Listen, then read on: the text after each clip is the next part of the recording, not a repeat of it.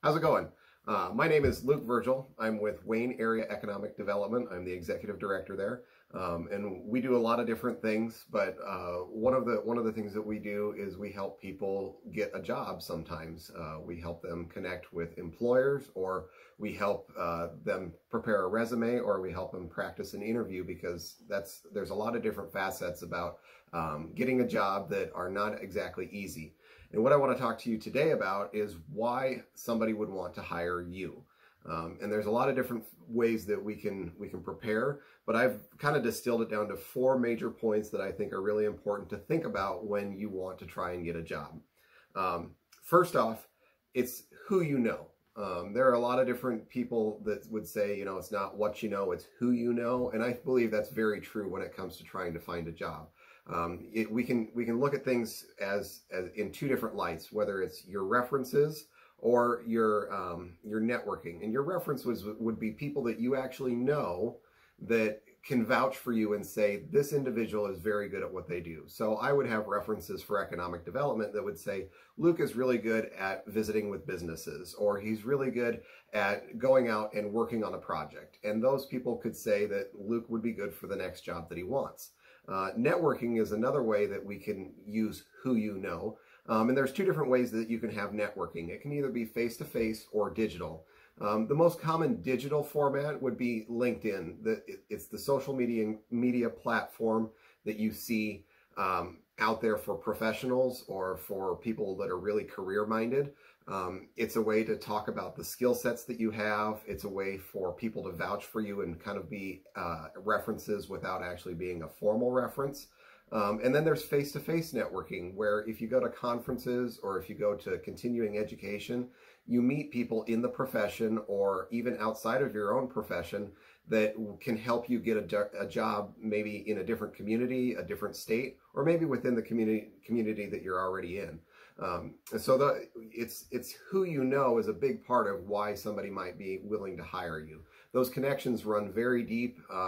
People talk about, I knew somebody that was a fraternity brother when I was in college. Well, that's part of that networking piece. Or I know somebody because they grew up in the same hometown as my parents. That goes back to that networking piece. Or even on the networking piece, they can be a reference and not even know it. They can say, hey, I knew this person from way back when I was a kid, and they're a super hard worker. I think they'd be great for the job. Moving on, the second piece of what I say is very important for why somebody would hire you is what you know. Like I said, it's not what you know, but who you know, but what you know is also very important too. And that includes things like your experience or your education or your degree. We'll talk about experience first, and that includes your past jobs. So if you have been in the workforce for a long time, you can use that experience to help you get new jobs. If you have not been in the workforce for very long, and as sophomores, you probably haven't had a lot of jobs other than what your mom and dad have you do, it's hard to get that experience. So you need to find ways to get experience. Good ways to find that experience: you can do job shadows. A lot of schools in the area provide job shadow days where they connect students with actual businesses and different types of jobs. This gives you a chance to immerse yourself in that work, and you can say, this is something I'd actually like to do. And then as you move along in your career path, you can say, hey, I did this job shadowing. I like that. I think I'm going to call on those people that I worked with on the job shadow and see if they might be able to give me a job. Or maybe another type of way to get experience would be an internship. A lot of times internships happen when you're in college, usually towards the end of your education, because you've got a lot of the education done, and then it's time to go out into the workforce and start getting that real world experience. I've mentioned before, the education piece is very important, and I think it's very important to talk about the different types of education that are out there. There are 2-year institutions like your technical schools. Northeast Community College in Norfolk would be a very good example of that. Or you have 4-year schools like Wayne State College or the University of Nebraska at Lincoln. These are your traditional colleges where you would spend that 4 to 5 years getting a degree, either a bachelor's degree in science or a bachelor's degree in arts. And those help you get a different type of job. I don't want to say that one is better than the other, because there are so many different careers, from the the 2-year schools or even from the 4-year schools where you can make a very, very good living. But I will say this, there are lots of different jobs in Nebraska, but there is one stat that I know that has held true for the better part of 90 years. They call it the 1-to-7 ratio. And they say for every one job that requires a professional degree, like a doctorate, there are 2 jobs that require a bachelor's degree, and then there are 7 other jobs that require either a technical degree or less. So a high school education, a associate's degree from Northeast Community College. And the reason I point that out is just that statistic has not changed for 90 years, like I said.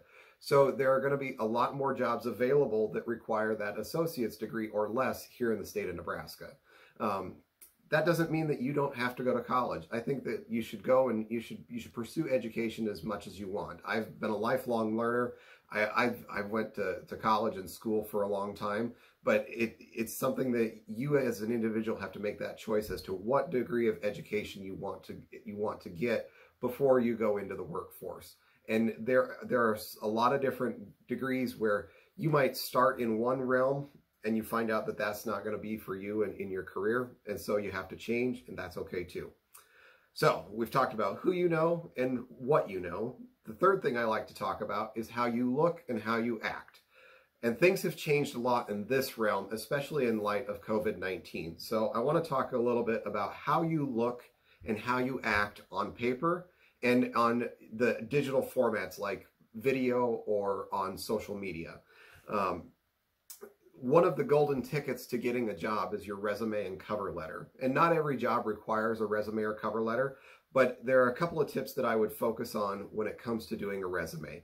One, you need to focus on the job that you're applying for. You can't just give a blanket resume for every job that you're going to apply for. People want to see that you are taking the time to focus on their position. You need to start with a great summary of yourself. You need to emphasize the job title and not your dates on your job that you've had in your work history.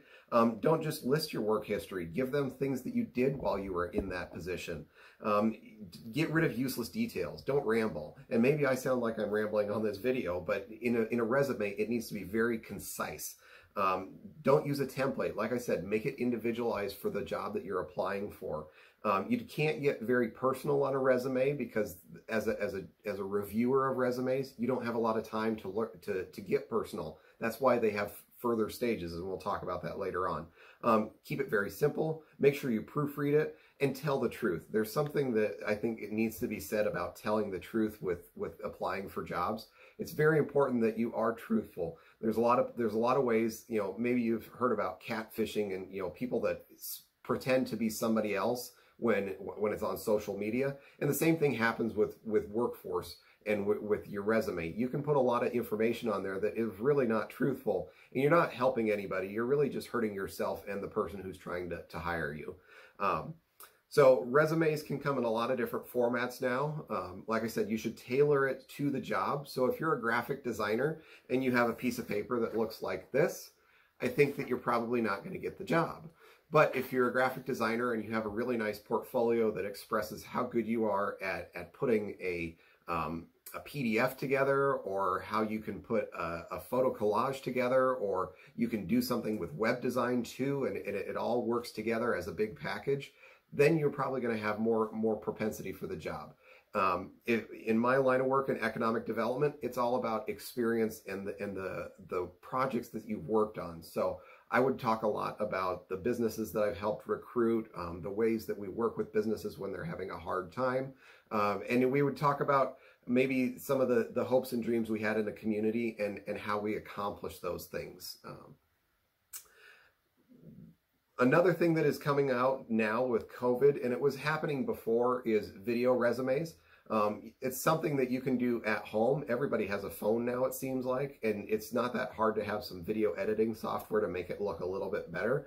So I would recommend that if you really are interested in trying to make a splash with certain employers, do a video resume. I mean, they can probably watch it quicker than they would be able to read through a printed resume, and it's going to give the employer a little bit of a taste of your personality. Another thing that they're going to look at is your online profile. And for those of you that actually have Facebook, I know a lot of high school students don't even do Facebook because it's not cool. It's okay, but there are other platforms that you're probably utilizing, maybe Instagram, maybe Snapchat, maybe you're on TikTok, maybe you're actually making content on TikTok. There are things that people are going to be looking for, and they will seek out your profile. If you're trying to get a job, they're going to want to make sure that you do things the right way. Like I said, telling the truth is very important. But if you have profanity or obscene language or racist things on your profiles, you might not be able to get the job. So you have to be careful about what you're putting out there. And this is something that I think is very important for younger generations to understand.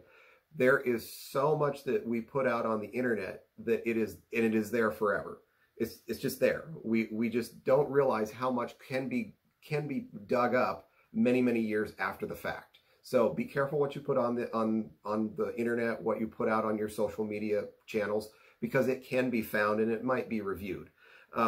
Another thing that I really think is important for folks as you're working through an online communication or maybe like text messages or emails is you have to be very concise, because people don't like to read a lot of words when they're doing text message or email, and they can't digest it. So be very careful how wordy you get with those types of communication.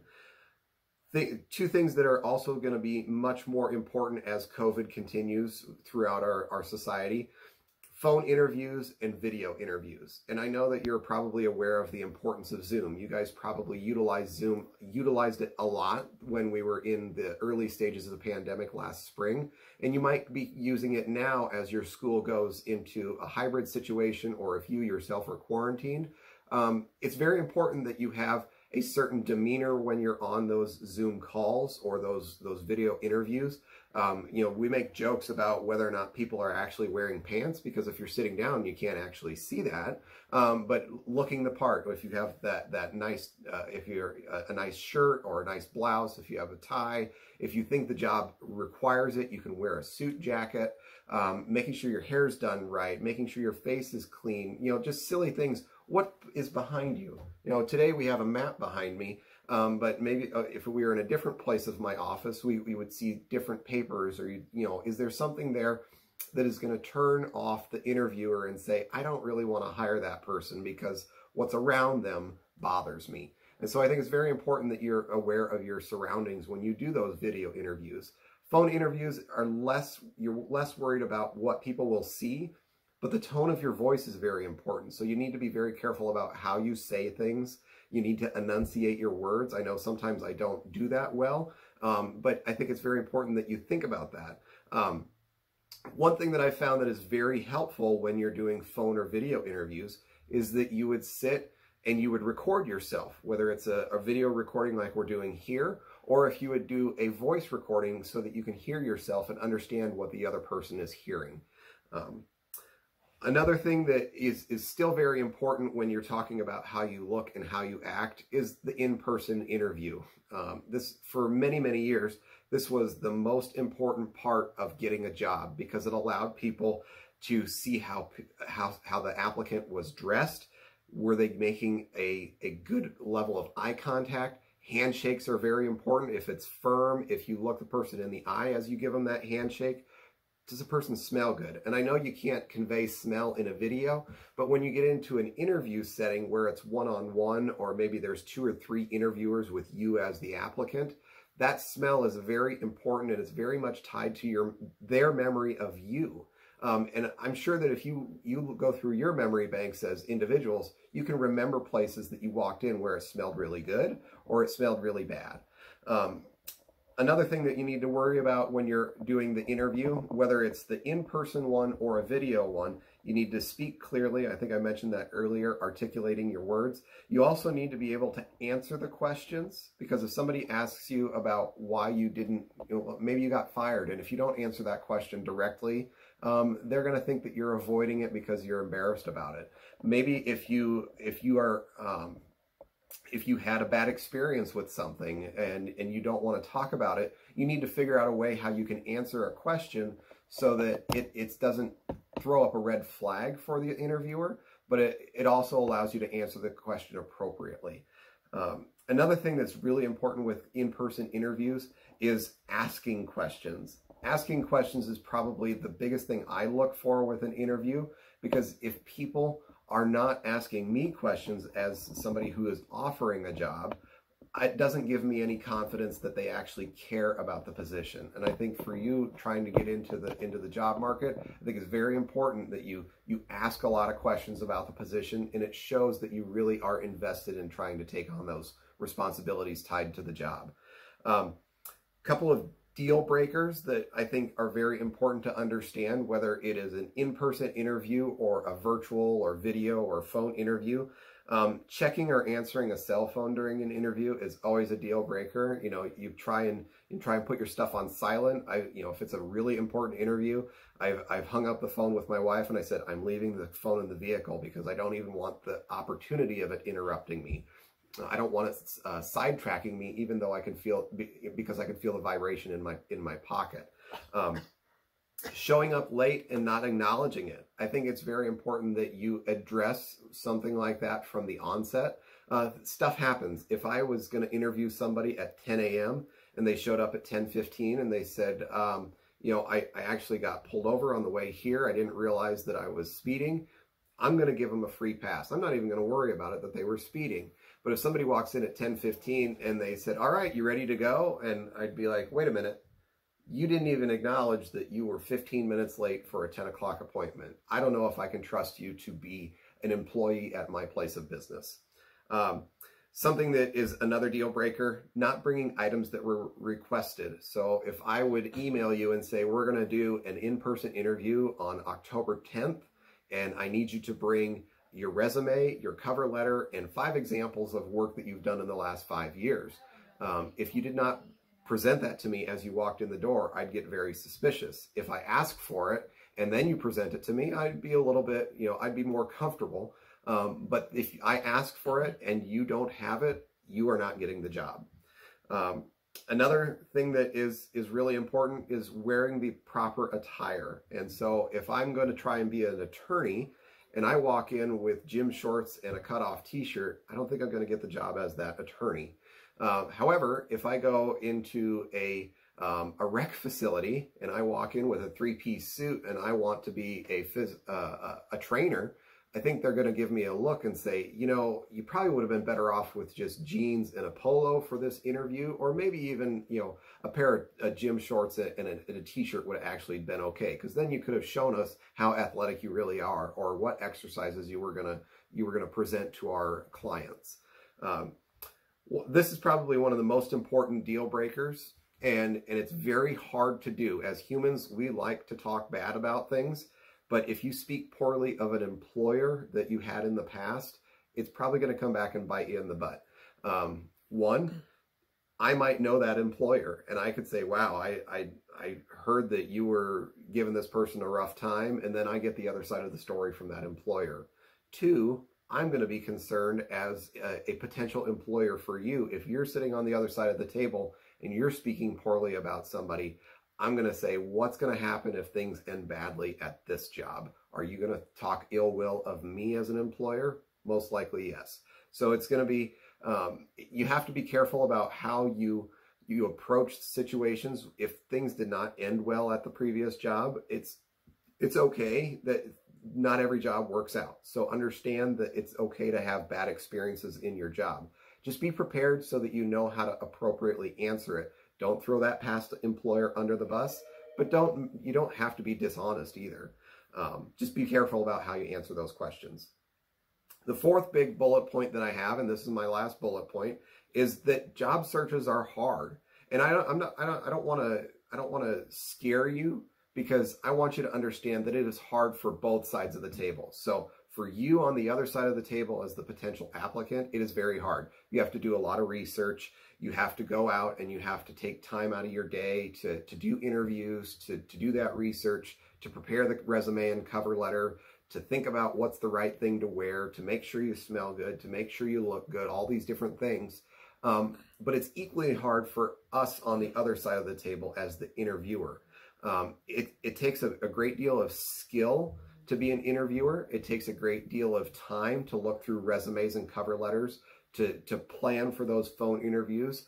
Like I said earlier, COVID has made it so that we must rely more on technology, and you don't get the same effect as if you're in the room together. And like I said, when we started recording this video, it's tough for me to do this presentation without a crowd because I love the interaction. And the interview process is exactly the same. You want to talk to people face to face. There are nonverbal cues that help you out. It makes you more comfortable with that person to sit with them one-on-one and see how they really act. So it's hard for me as an interviewer. It's hard for you as an applicant. So just understand that nobody has it easy when it comes to searching for a job. Some final thoughts. I want to review what the 4 big bullet points are. 1, it is a matter of who you know. So you need to have good references and you need to have a good network to be able to get a job. 2, it's also what you know. So you need to have a good amount of experience and also a good education to back up what the job that you're trying to apply for.